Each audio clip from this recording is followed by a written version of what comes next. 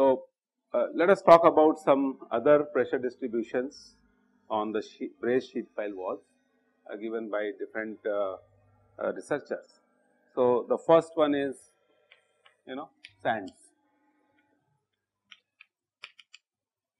and we have already discussed about one of the pressure diagrams which was given by Terzaghi and Peck, and this is for dense sands.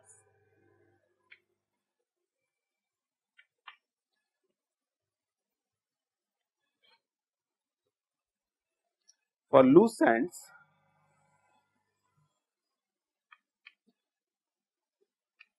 the pressure diagram looks like this.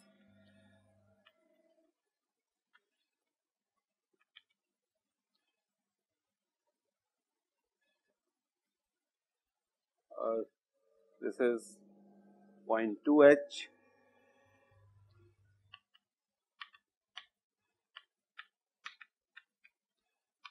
0.8 H, and this axis remains same as 0.8 Ka into gamma H. This is for loose sands. Terzaghi and Peck.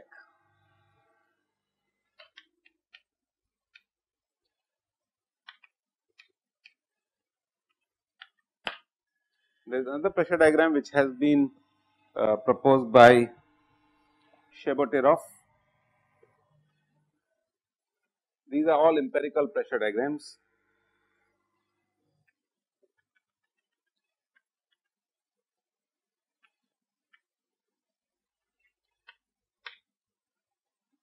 This is 0.1 H, 0.2 H, 0.7 H, and this is 0.8 Ka into gamma H.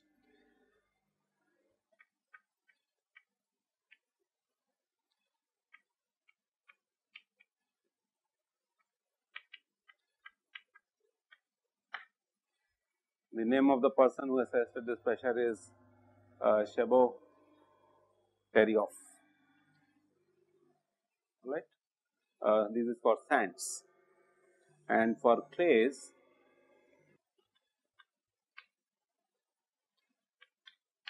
so this one is the dense sands.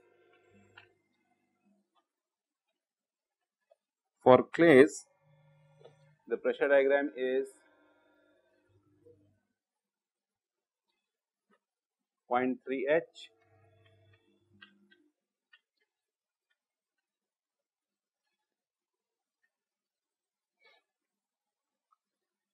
0.55 H,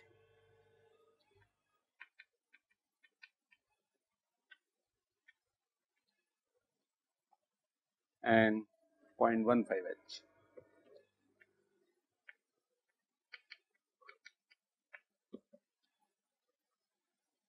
And this is gamma H minus 4C.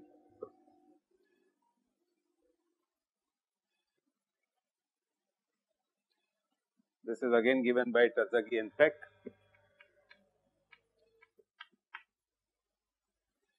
However, the pressure distribution given by Sheboteroff for clays is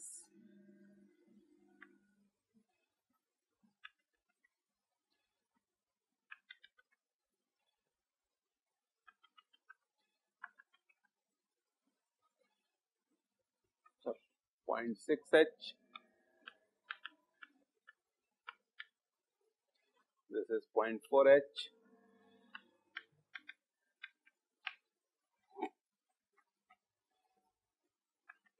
so this is the pressure diagram.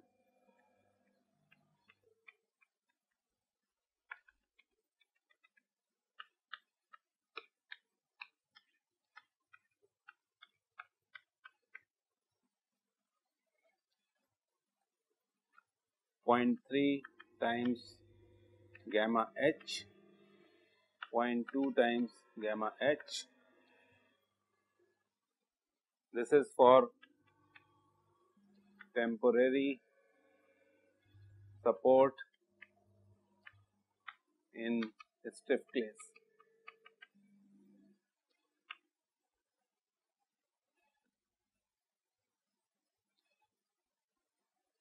And for permanent support in medium clays,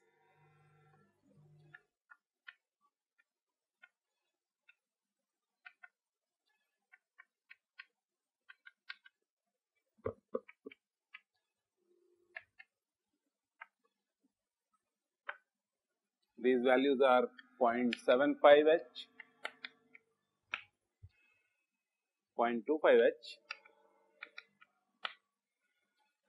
this is 0.375 H into gamma, and the whole thing is 0.5 H into gamma. So, these are the pressure diagrams which have been proposed by different researchers who have worked in this topic.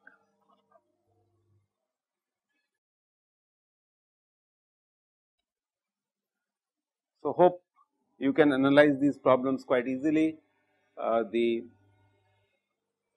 deep cuts which require support are supported by sheet piles, and further by installing braces and struts. And then you are supposed to find out the cross section of these braces and struts. For that the force is required. So, the moment you know the force, you know the stresses, you can select the right cross section of the element.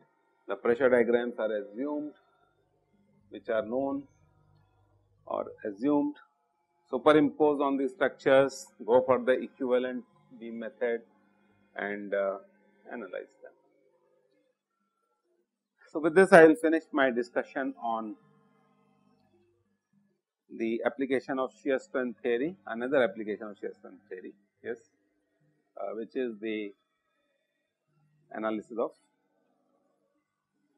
retaining structures.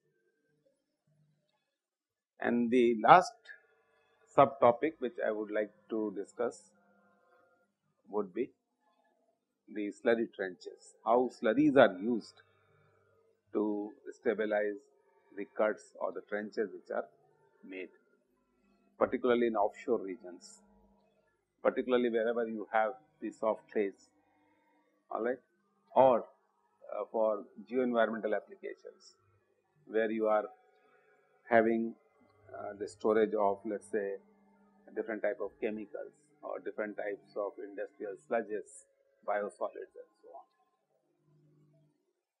Okay. I would like to show you a video on how the slurry trenches are being executed in the real life.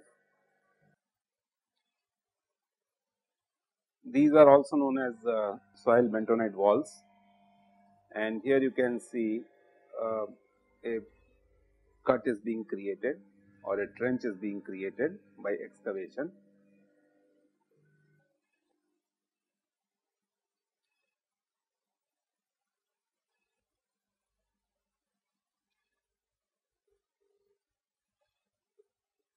And the point is how I am going to stabilize this trench.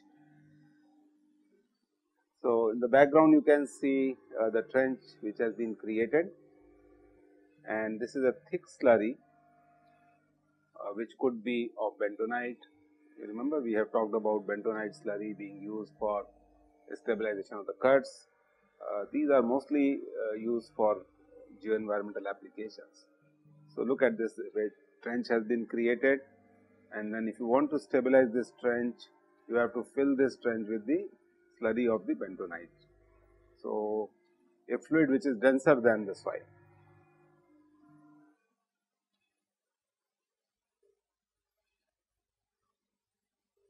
Applications of this type of development would be let us say landfill. If I want to isolate them from the geoenvironment so that the leaches do not come into the nearby area, you create trenches and then fill them up with slurries of bentonite.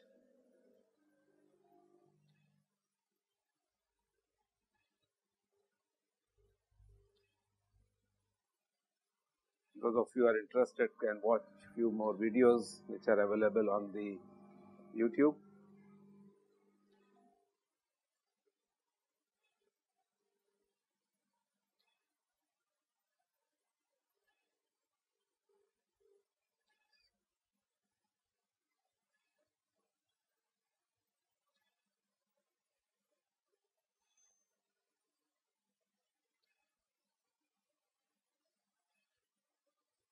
So, depending upon the situation, there is another good video of a slurry wall.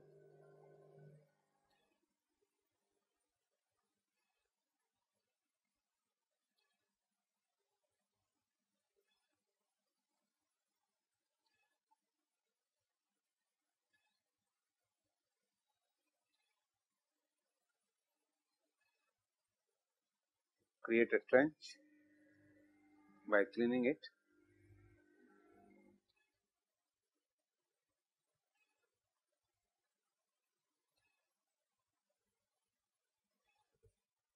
This is the excavation going on. Sometimes we also call them as the cut-off walls. I can fill this trench with cement slurry also if I want to create a system which is highly impervious, or a bentonite slurry can also do. So, bentonite slurry just for stabilization purpose, and if you want to create a completely impervious wall which is embedded inside the ground, then in that case a cement slurry, lean concrete can be, or a fly ash mixed with the soil like soil crete can be pumped in.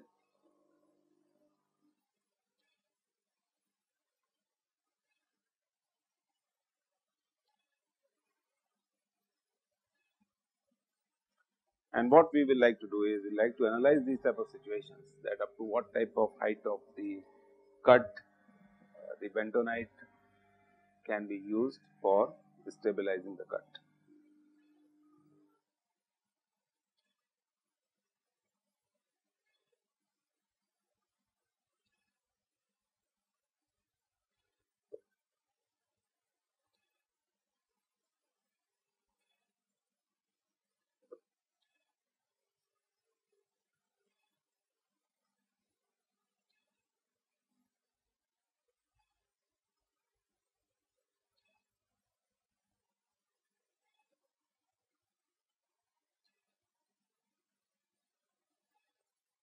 This is for pumping the slurry.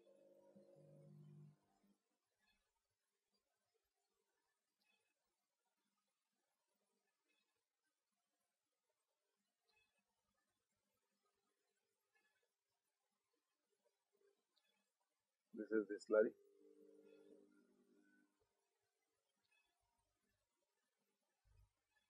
Alright, so there are several videos of this sort which you can have a look at, and let us come back to the analysis part. So, suppose we are creating trenches in soils and we want to stabilize them the way it was shown in the video. So, there are two categories of the problems. One is in trenches in clays, and the second one is trenches in sands. So, the statement of the problem is like this: if this is a trench which I have created in a clay soil of height h, up to what height I should be filling the slurry, unit weight of S is the unit weight of the slurry. This becomes H1. For the maximum possible protection, what we can do is H1 can be equal to H also, depends upon how much the factor of safety you require against the failure. And this situation I like to analyze. So, you can use again the concept of the trial wedge.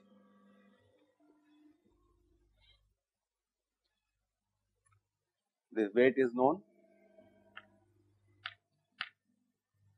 okay. The normal stress can be obtained, and this is the shear stress, pure cohesive material, alright. So, what is this angle? This will be 45 degree. Now, you can resolve the forces and you can obtain the factor of safety. So, tau is basically Cu, undrained cohesion of the soil mass. What is the force coming? As far as stabilization is concerned, the force is coming in the form of, because this is slurry, so I can assume that this is the pressure which is exerted by the slurry, or P only. Clear? So, this is the force diagram. Now, can you show that the factor of safety for this type of a system will be equal to or would be a function of Cu gamma of the soil and gamma S of the slurry, and what else? H, height of the trench, and H1.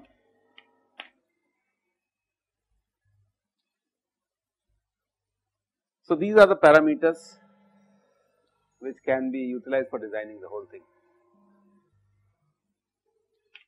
So, for the sake of simplicity, we are doing H1 equal to H, and can you just apply your common sense to find out what will be the factor of safety for this type of a system? Yes, upon gamma S minus gamma into H. True. How will you obtain this? Just equilibrate the forces and take their components. So, you have the P slurry, T component, N is not required, N can be eliminated, and then another equation comes in the form of W and tau. So, this is the factor of safety of the system when you are going for a slurry trench.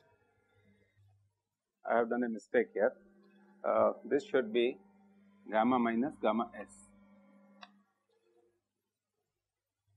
because gamma is the unit weight of the soil and gamma S is the slurry. So, gamma S cannot be more than the unit weight of the soil. You are right. Thank you. Now, Cu undrained can be obtained. I know the value of the unit weight of the slurry. The gamma is known. So, this is the factor of safety against the failure. So, how will you read this? The more the cohesion, factor of safety is more. More the height of the cut or height of the trench, factor of safety is going to be less. So, truly speaking, for the critical situation or the limiting situation, this value is equal to 1.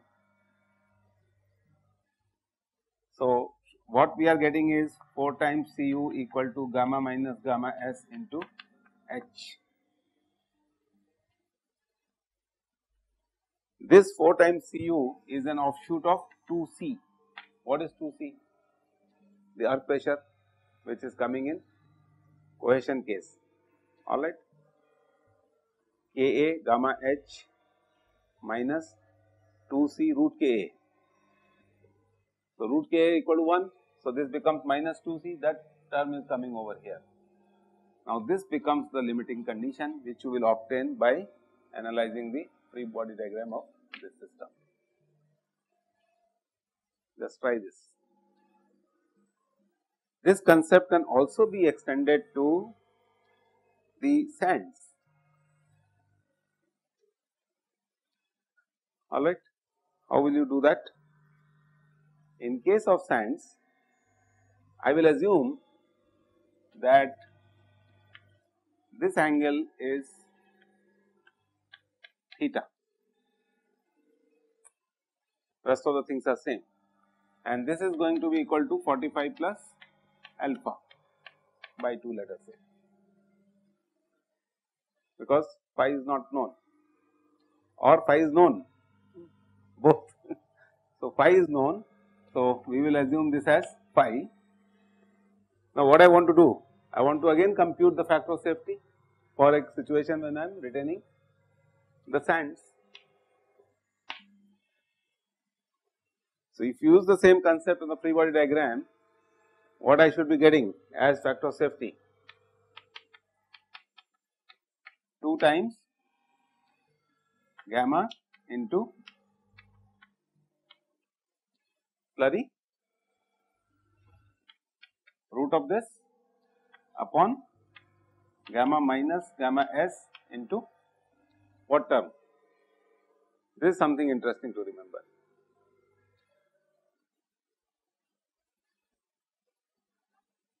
Say tan phi.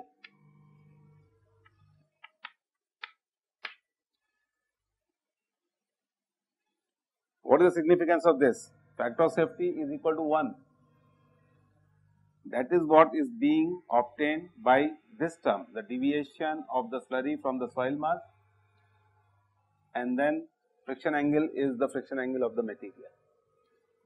So, this becomes a sort of a penalty term on the friction angle of the soil mass. Try to work it out. These are interesting problems.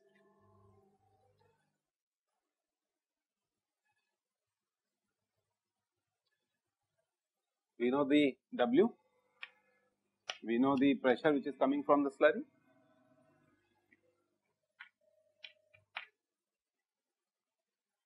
Okay. So, W upon Pf is a sort of a tan of 45 plus alpha by 2 term. Yes. And tan of alpha and tan phi by tan alpha itself is a factor of safety term. So, these are the good examples of how the simple concepts can be applied to obtain the solution to the most critical but practical problems which we are facing. Good. So, we have discussed a lot of things, particularly related to the application of shear strength theory in the form of earth pressures. These are all applications of the earth pressures which are acting on the system, and earth pressure itself is an application of shear strength parameters. So, interestingly, what we have done in this course so far is spent enough time in understanding how to obtain the shear strength parameter or the characteristics of the soil mass. We have defined the state of stress in the soil. Using that concept and the shear strength parameters, we have obtained the earth pressures which are acting on the system, and then we discussed about so many applications. Rigid earth retaining structures, flexible retaining structures like sheet pile walls, and then within the sheet pile walls we have talked about the cantilever sheet piles, we have talked about the bulkheads, we have talked about the trenches, bracings, struts, and then at the end how to use slurries to stabilize the trenches. So, with this I am going to close the discussion on earth pressure theory. Thank you.